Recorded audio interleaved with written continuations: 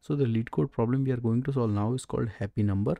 Now we can see that this one is an easy problem and also an extremely well-liked problem. The statement is quite straightforward.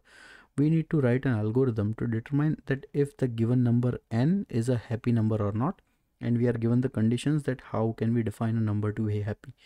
Now it is quite straightforward that starting with any positive integer n, we need to replace the given number by the sum of the squares of its digits. So let's say that we are given a digit like 16, right? If n is equal to 16.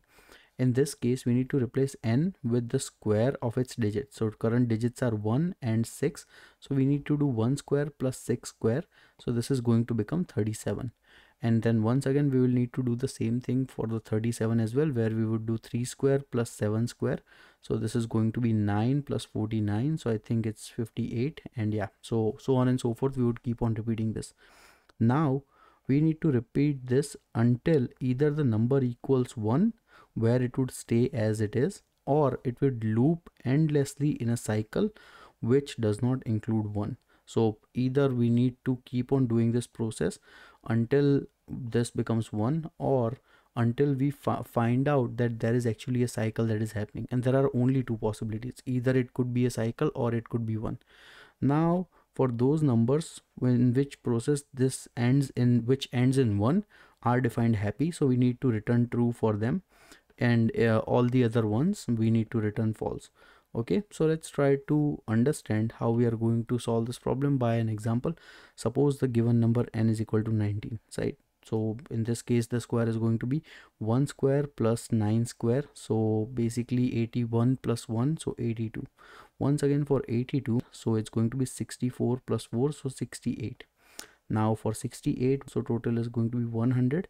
Now for 100, it's going to be 1 square plus 0 square plus 0 square. So basically this is going to become the value as 1. So because we find value to be 1, we can define 19 to be a happy number, and in this case we can return true.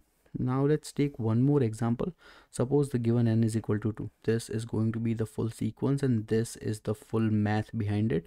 So you can notice that I have marked all the values defined as circles, and if you want, you can just pause the video at this moment and notice the numbers. But overall, notice that we start at 2 and at some point we end up at 2 as well, and if we keep going forward, then next value would be 4 and so on and so forth. So we would be in an infinite loop. So in this case, we can define the given number n is not a happy number, so we can return this as false. So this is the ask of the problem. Now let's try to see the solution. Now for this solution, brute force basically doesn't make that much sense because it's quite straightforward. We only need to take care of that whether n yields in value 1 or if n yields in a cycle.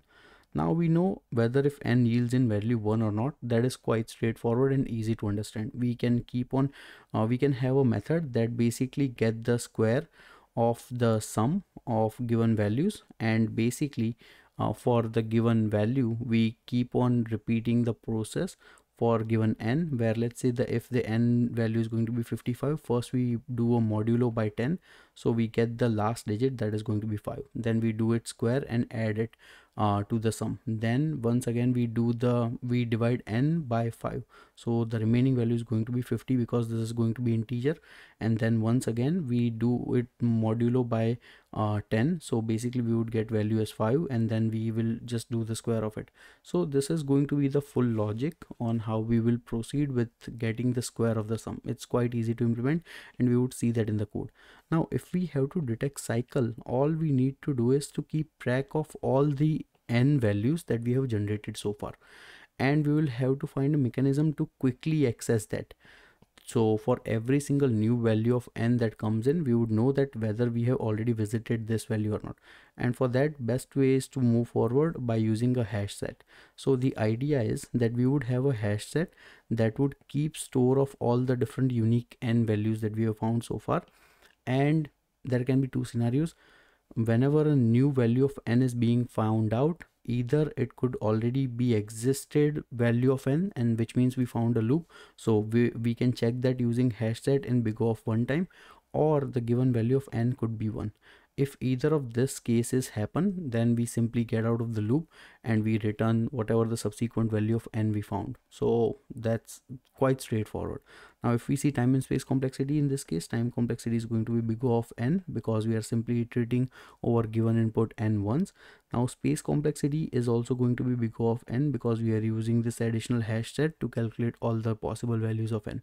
But overall this is a decent solution and a very easy problem. So now let's quickly see the coding solution in this case. So the coding solution is actually quite straightforward. First of all, we are going to initialize a variable called scene numbers, and this is going to be a hash set that we are going to be using to keep track of all the numbers we have visited to make sure are we in a cycle or not. Then we are simply going to have a while loop where we are checking that while the given n is not equal to 1 and the current number is not present in the hash set of scene numbers that we have seen. If that is the case, first of all, we are going to add the new unique entry to the scene numbers hash set, and then we are going to have a helper method called get sum of squares and pass in the value n. Now let's understand this method, the helper method. This is simply going to return an integer value and we are checking that current sum is equal to 0. Now while the given n is greater than 0, we are going to start breaking the given value n based on digit by digit by doing a modulo of 10, and we are going to add the square of that particular digit and add it to the existing sum, and then we are going to divide the current n by value 10. And notice, because n is integer, so all the fractional values would be eliminated and we are only dealing with raw integers. Now in the end we simply need to return the sum once we are getting out of the loop, and then based on this sum value we would populate our n and keep on repeating the process. Now the moment we get out of the loop, there can only be two conditions: either the given n is equal to 1, or we found a scenario where the number was already present in the scene numbers. So in either case we simply need to determine that whether if the n is equal to 1 we can return true, if n is not equal to 1 we can return false, and this would be our boolean response. So let's try to run our code. Seems like the solution is working beautifully. Let's submit this code, and our code beats a lot of other solutions, which is pretty good. Now we could do some work in terms of space complexity. Now because we are using an additional hash set, we are not the best in terms of space complexity, but there can be ways to improve upon them. Let me know in the comments if you want to see the improved solutions, and maybe I can put it in the GitHub repository. Meanwhile, this solution is present in our GitHub repository, so you can go ahead and check it out from there. Thank you.